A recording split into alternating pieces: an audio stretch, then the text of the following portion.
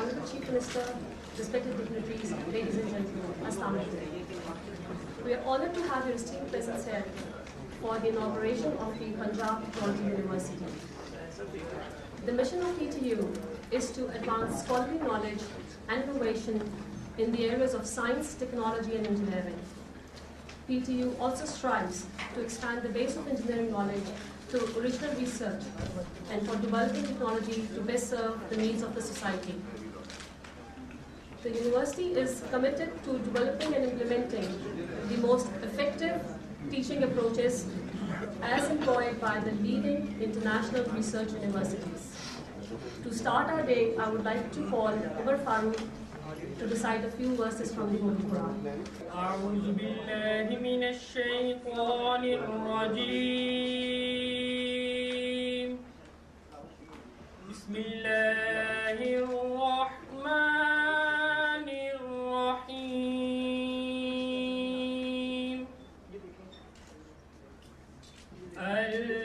ألهاكم التكاثر حتى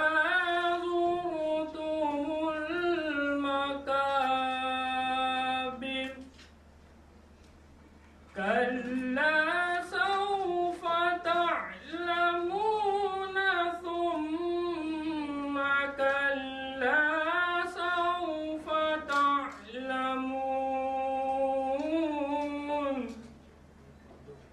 كلا لو تعلمون علم اليقين لترون الجحيم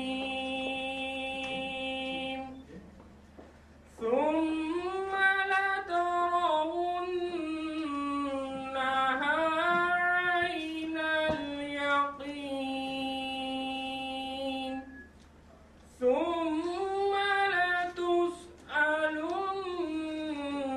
يومئذ عن النعيم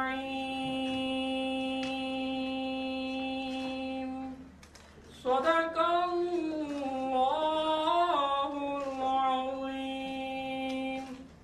Next, I would like to request Dr. Umar Saif, Chairman Punjab University, for his welcome address. Honorable Chief Minister, Chairman, Commission, Minister of Education, Secretary of Education, august audience, members of the press. Our journey for the Punjab Technical University started more than 8 months ago.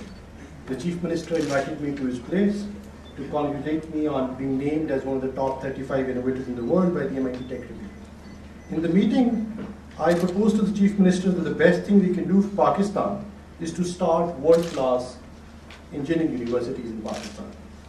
At the time, I thought I was selling my vision to start a new university. Instead, 8 months later, it turns out that he was selling his vision to start a world-class university in Punjab and his passion to go along with it. In the last 6 months, not a single week has gone by when the Chief Minister has not called me to remind me about starting this university. This day was simply not possible without his unstinted support, relentless follow-up, and impossible deadlines, for which we thank you, sir. I was asked this morning why does the university in Lahore? And that's a valid question. But the answer to that is also simple. Pakistan does not have a single university in the top 200 universities in the world. And a good university, single-handedly, can change the fate of a country. When I was at MIT several years ago, I used to wonder what is so special about this place. And I found out that MIT alumni have founded 29,000 companies worldwide, which employ 3 million people and generate an annual revenue of $1.9 trillion. If MIT was a country, it will be the 11th largest country in the world by GDP. That's the impact one university can have. And that's the impact we want to replicate in Pakistan with the Punjab Technology University. The MIT has had such an impact because of the interdisciplinary research and teaching philosophy, but more than that, the entrepreneurial streak that it infuses in its students. MIT's unique culture of focusing on real-world problems led to the commercialization of the radar and decided the fate of the World War II. That's the impact a good university can have. This university has been a result of meticulous planning and thought by several people in the government. Secretary Education, Secretary Law, Principal Secretary, and Additional Secretary Education have worked tirelessly on putting together a structure which combines the best of both the public sector and a private sector university. The university will be established in the public sector, but it won't be run by the government. We wanted to start a university with the resources of a government, but not make another third-tier Sarkari university. It will be run and managed by a crew of experts, philanthropists, and professors from the private sector. And that, I think, is a huge accomplishment. We've also started reaching out to top technical universities worldwide for collaborations, particularly the Middle East Technical University in Turkey, who would be starting a joint degree program with us shortly, for which we are very proud. We are starting today in a small temporary campus on the 6th floor of this technology park. And we will plan to move out to a purpose-built campus close to the airport in the newly formed Knowledge City. We are starting here because we didn't want to defer an educational project based on the completion of a construction project. As Iqbal once famously said, "Jahan-e taza ki afkar-e taza se hai namur, ke sango khisht se hote nahi jahan paida." Let's all pray that what we start today outlives all of us. May Allah make this university the Jamatul Azhar of the modern Muslim world. I thank you.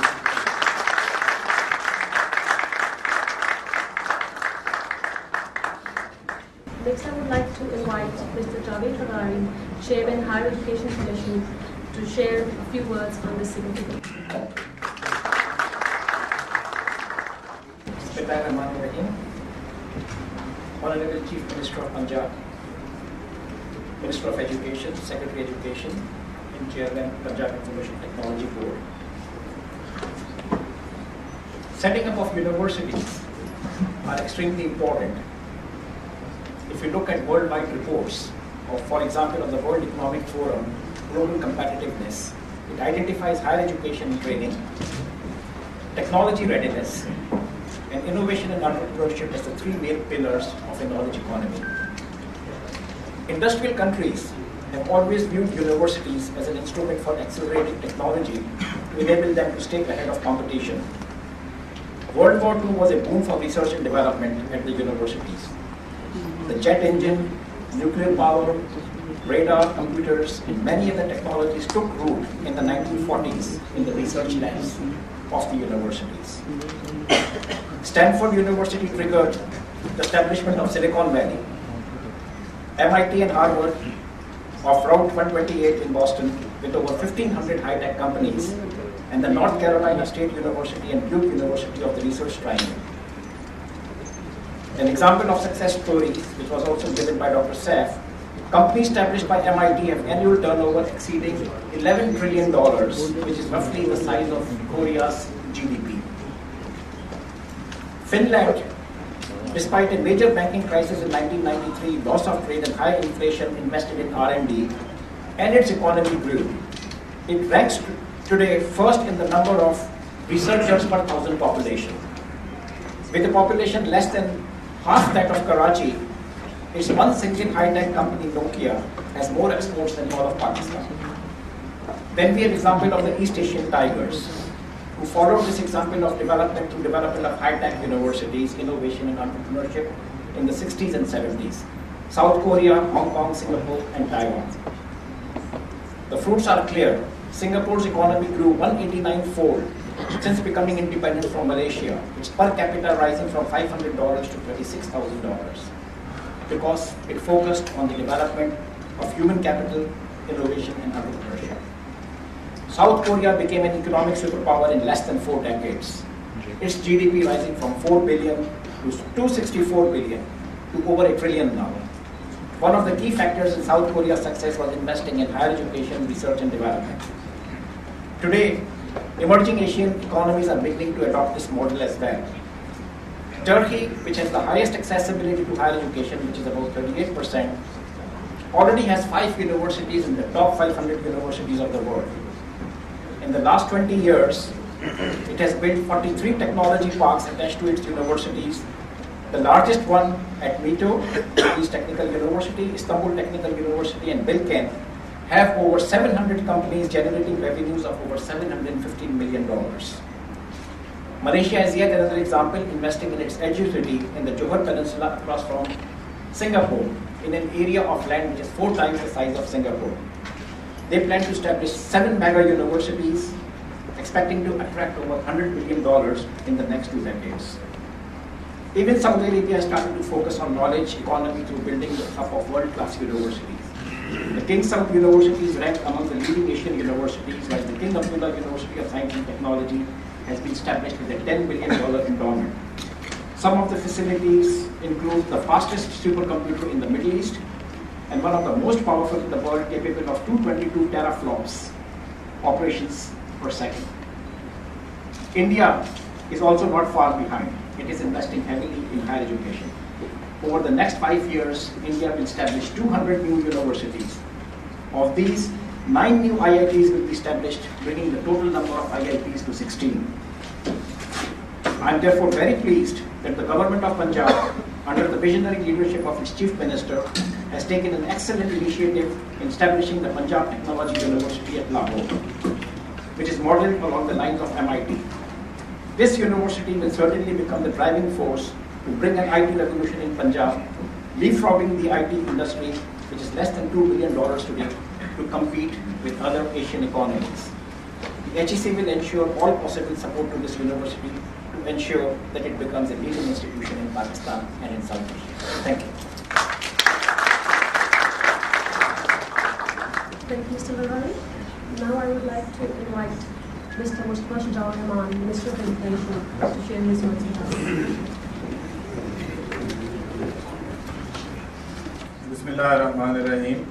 Honorable Chief Minister Punjab Mian Mohammad Shehbaz Sharif Sahab, respected Dr. Javed Dagari, Chairman Higher Education Commission, respected Secretary Higher Education, respected Chairman Punjab Information Technology Board, distinguished guests, ladies and gentlemen, media personnel, I am pleased to welcome you all on behalf of the Higher Education Department on this auspicious day. This inauguration marks a historic undertaking as the PTU aims to be the first institution of its kind in Pakistan that will bring bright people from diverse fields to solve real-world problems with continuous improvement and innovation. And this is also one of the very major initiatives of our dynamic Chief Minister Mian Mohammad Shehbaz Sharif, and I must congratulate my leader Mian Mohammad Shehbaz Sharif for inaugurating today this technology university here. This fall, the university will offer a Master's in Computer Science program, a 2-year professional degree track for students holding a 4-year undergraduate degree. Students will have the option to choose between concentrations in their program, strategic systems on entrepreneurship. The Punjab Technology University will be funded by the government of Punjab but run by an autonomous board, so we will get the best of both public sector and private run university.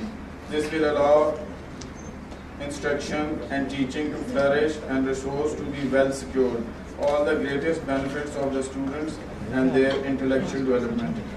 The university will initially be housed on the 6th floor of Arfa Software Technology Park, which offers an array of high-quality facilities and state-of-the-art telecommunication networks, auditoriums, and seminar rooms equipped with latest multimedia.